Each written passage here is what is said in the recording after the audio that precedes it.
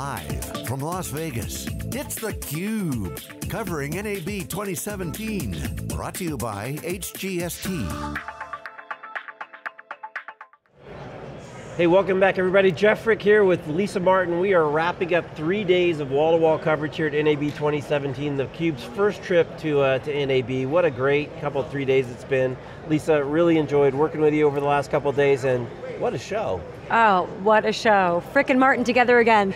This is the biggest show I've ever been to and seen and experienced, and the breadth of solutions here for just the, I don't want to say amateur, maybe photographer, filmmaker, to the 6 major film studios, that is so shocking to actually see all of it in person. It's a little overwhelming. I took a little walk around at lunchtime and out in between the convention center, they got the satellite trucks and the satellite dishes and steady cams and drones flying around. Yes. There's a crazy drone on the back of a jet ski.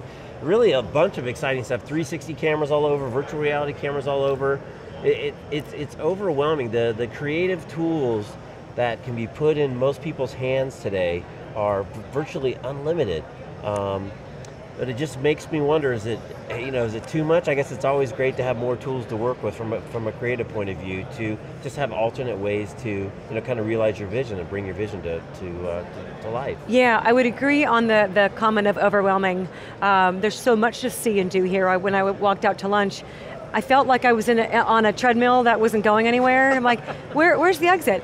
But the whole theme of the event, the Met effect, I think this being here, sort of, you're feeling the convergence of media, entertainment, technology. One of the great quotes that I read before we came here from Shira Lazar, who's the official Met evangelist here, is, if content is king, then technology is queen. And I think we really saw that underscored in all of the different guests that we had on the program the last couple of days, from security experts to those that are enabling large-scale rendering in the cloud for big movies like Deadpool, to talking to Adobe, who's enabling the next aspiring YouTube star to be able to have access to what they need to do to be creative and really let their creativity flow. Right, and then the comfort zone is we see the same things that we see all the time. We see democratization of data, access to the data.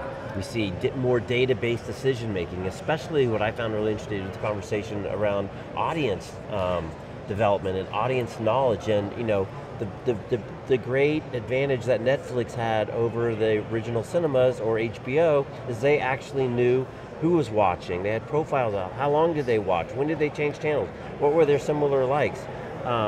So it's all the same things. The amazing amount of power that can be delivered via cloud to any individual or small company to really be a game changer in terms of capabilities, where before they would have to make these tremendous investments. Same things we hear over and over and over at all the other events that we do. Exactly, I would say I would agree with you on that. There was a lot of transcendence, that the things that we saw here, obviously at a media and entertainment show, but things that are very applicable in retail, in sports and sporting events, from the filmmaker studio down to the individual guy or gal, really even to healthcare. We talk about this massive volume of data today, incredible opportunity, or historic event really that happened with NASA from the International Space Station, the first ever live 4K stream conversation from 250 miles above the Earth down to Las Vegas, of all places, where that wasn't possible too long ago. And you think of how massive data sets are, not just in video, but also music production.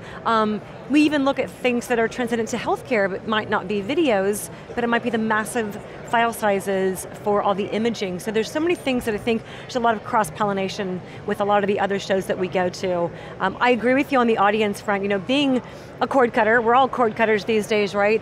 Something that was interesting to me was, you kind of think, well, like you said, the streaming providers know so much about their audience, and you think, well, traditional film, they don't know as much. It's been more qualitative. And actually, when we had Joan Rabbits on from HGST, she was actually saying there's benefits on both sides, that the streaming providers actually can't change content whereas the filmmakers can. So there's really a lot of collaboration and learning that both can do from each other, even though they are obviously competing for mindshare. But Lisa, you're trying to be way too professional. Let's just call a spade a spade. You got a ball with the astronaut. I mean, she said there's only 40 astronauts left in the US space program. You're right. We've had 2 of them on theCUBE, both women in the last 6 months. That's right. That was, I can't even say it was a dream come true because it's never something I dreamt was even possible. But having started my professional career with NASA Ames in the Bay Area, I recognized Tracy Caldwell Dyson from her photo I saw many years ago, and what a great ambassador and very inspiring. She was talking about what inspired her to want to be an astronaut back when she was 14, the Challenger accident, which had a teacher.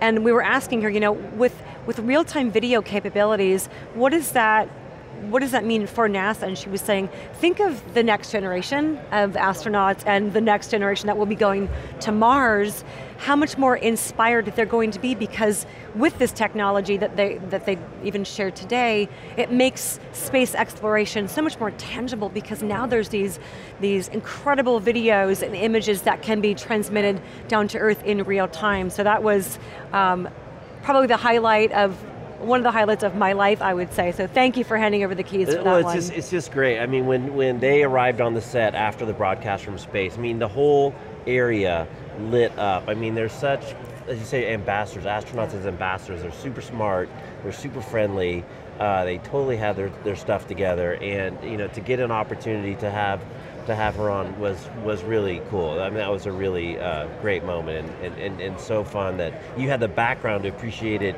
even more than most of us do. So that was a kick, and it just goes to show it is really about the future. There is a very bright future ahead. We're going to keep covering it. We'll still keep going out to these events, and hopefully be back at NAB next year. I hope so. All right, so with Lisa Martin, I'm Jeff Frick. You're watching theCUBE. Thanks for watching us from NAB 2017. Keep an eye out, the busy season is just getting started here in May. We're going to be all over the airwaves for all over the rest of the summer, so keep an eye on SiliconANGLE.tv, youtube.com/SiliconANGLE, and SiliconANGLE.com. Thanks for watching.